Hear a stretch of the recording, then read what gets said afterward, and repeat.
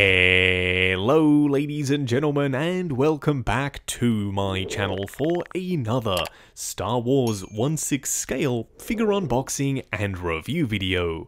Now today we are taking a look at none other than the Snowtrooper Commander from Empire Strikes Back. Now, back in the day, this guy was released in limited quantities. In fact, they only made 1,000 units worldwide.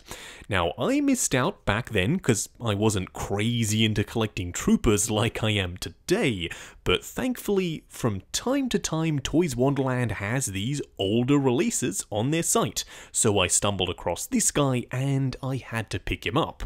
I will include the link in the description below, but unfortunately I think this guy is now sold out. I may very well have gotten the last one, but keep an eye out on the site in case they get any more. They have 12-month installment plans and an awesome reward system. What we are going to do now though is get the box laying flat in the light box and do the unboxing. Here of course we have the box art, and it's done in the usual Star Wars style. An image of the figure himself front and center, his name down below, and then another image on the back of the box. You can flip open the front cover to reveal the figure himself, and you guessed it, another image. But we're not really here to dissect the box art, we're more here to take a look at the figure inside. Now, I personally am a massive fan of the Snowtrooper design, so I don't exactly know why I never picked this guy up originally. I have both versions of the Hot Toys Snowtroopers, the one from Battlefront and the one from Empire Strikes Back. This guy is going to go very nicely with them on the hot shelf. But for now, yeah, first in-hand impressions are relatively positive. What we are going to do now though is get all of the accessories laid out in the light box and take a closer look at everything he comes with. Here we have all the parts and pieces. Now, starting off with the display base first, it's incredibly boring. It's hexagonal, it's black up on top.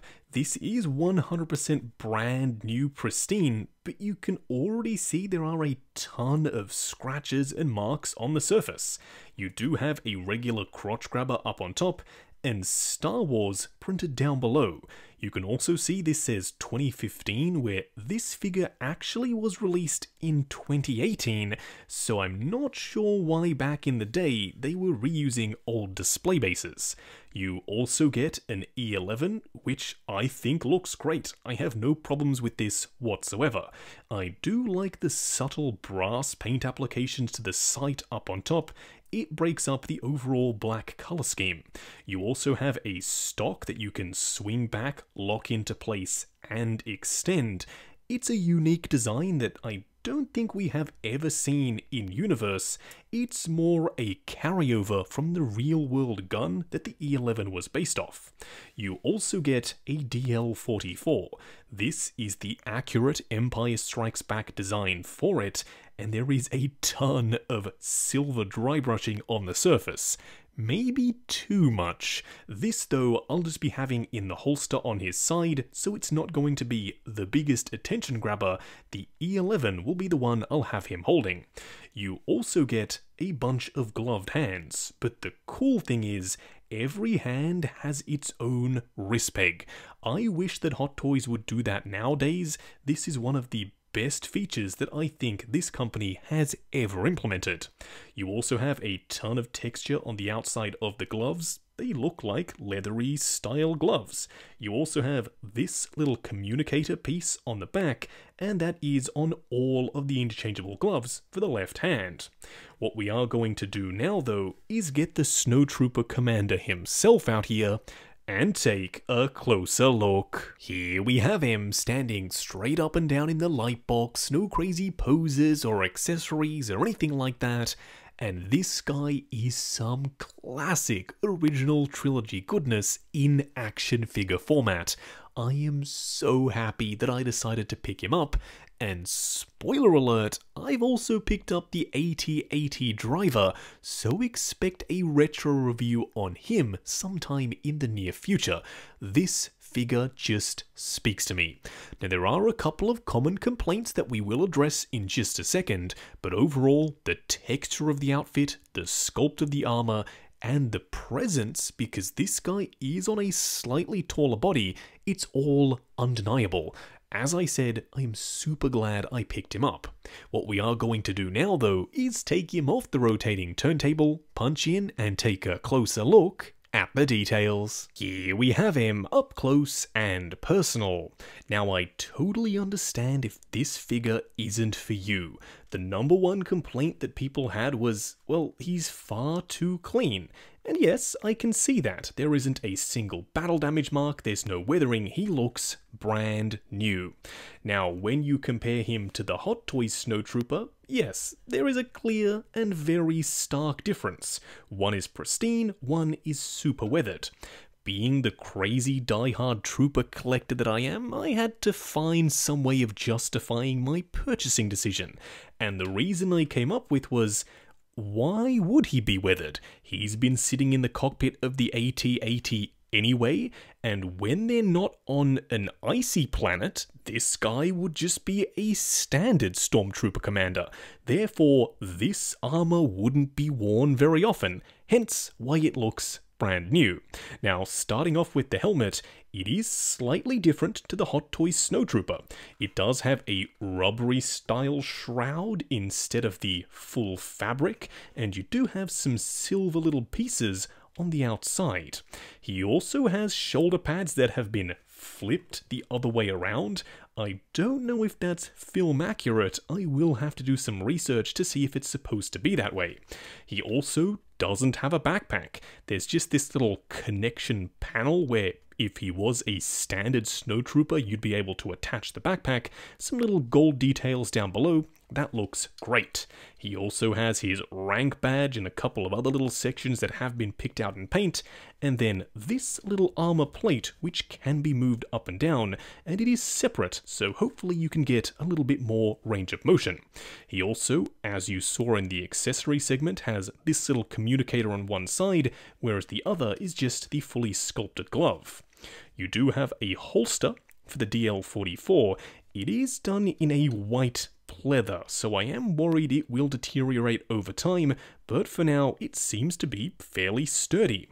Now, coming down to the legs, you don't have any knee pads, it's just some straight white pants. But the best part about this, I guess, is he is unpadded. That means you should be able to go crazy with your posing, and you don't have any rubbery plastics, so no worries about creasing or damage over time. His outer robes are a very soft, supple, suede-feeling material. It looks and feels great. Then, coming down to the boots, these are the second biggest area of complaint. People really didn't like the big moon boots. They are a little bit more weathered compared to the rest of the outfit, so they look just fine. However, it's the function that people didn't like. They're one fixed solid piece. That means they are a little bit hard to use in terms of getting him standing up and down, because you have no articulation whatsoever. This could have very easily been a split cut design. There is literally a line right there, but unfortunately they decided not to do that. Either way, yeah, so far I'm pretty happy with my purchasing decisions. Now for a quick side-by-side comparison, here we have the Snowtrooper Commander and the regular Snowtrooper. And as you can see, there are a ton of similarities, but also a ton of differences. The armor looks eerily similar between the two, but one is super weathered and one is super clean. The shape is also slightly different between the both of them. You have the Snowtrooper Commander absolutely towering over the grunt, and that's because of the choice of body and the super chonky soled moon boots. I like that he's a little bit taller, makes him even more imposing in the display. And then we get to the color scheme. The regular Trooper is a little bit more yellowish white, whereas the Commander is brand new, pristine, bright white. Now, it's going to be up to you to pick your favorite between the two, but I am struggling. I'm liking them both pretty evenly. I know it's a bit of a cop-out answer, but I have a place in my display for both troopers. Just going over articulation. Now, bear in mind this is my personal copy of the figure, so I'm going to be a little bit more careful. I'm sure when you get yours in hand, you can push the joints slightly further than I'm willing to go. Now, starting off with the helmet, there's a ball joint at the base of the head and at the base of the neck, but due to this large shroud piece, you don't get a ton of range forward and back. You do, however, get swivel and a little bit of pivot side to side. The arms will go up the full way. They will go forward and back on soft ratchets. There is a butterfly joint at the shoulder, swivel at the bicep, a double bend at the elbow that goes well past 90, and then a regular 1/6 scale wrist peg. The torso does have multiple pieces of armor layered on top of one another, so you don't get a ton of range crunching forward and back. You do get swivel and pivot side to side. The legs will go forward to there, they will go out to there, swivel at the upper thigh, a double bend at the knee, but it only gets you to 90. There is a ball joint inside the big rubber moon boot, but because it's one solid piece, you don't get any range of motion. Just wrapping up on the Snowtrooper Commander from Empire Strikes Back. Now, going into this, I already kind of knew what to expect because this guy's no spring chicken. He's been around for a while now, a few years in fact, so all of the complaints have already come to the surface. Do they register for me? Some of them, yes, such as the boots not having a split cut design. I think they totally should have done that, and how boring the display base is. It doesn't even have a little bit of snow sprinkled on top, but other than that, I really like him.